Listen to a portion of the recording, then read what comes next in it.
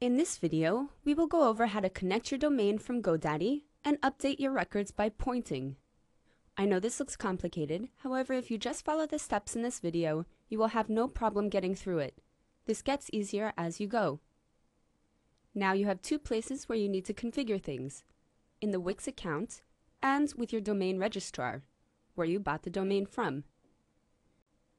In order to connect your Wix site to your domain name, you need to make sure that you already purchased two things: the domain from the registrar, such as Godaddy, and upgrade your Wix site to a premium package that allows for you to connect your own domain. Once you do this, you can connect your domain to your Wix. You need to first log into your Godaddy account and change the records. Go ahead and log in. Click My Account. Domain Manager.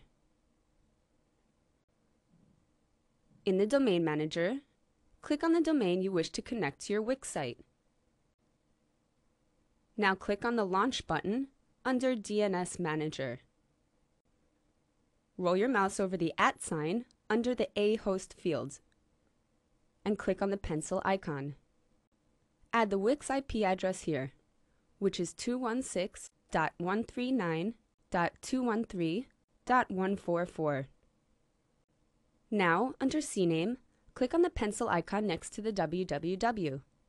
If you don't have this www option, click on the Quick Add button down here. Insert the @ sign in the fields next to the www. Now click Save. Once you change your settings with Godaddy, please update your Wix Domain Manager. Log into your Wix account, go to Manage Premium, and click Domains.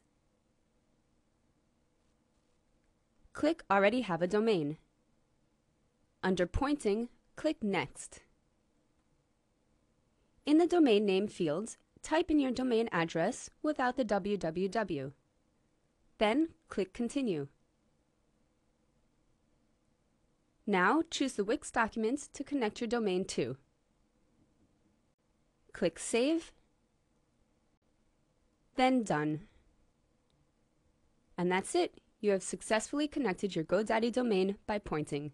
Please allow 72 hours for the changes to take effect.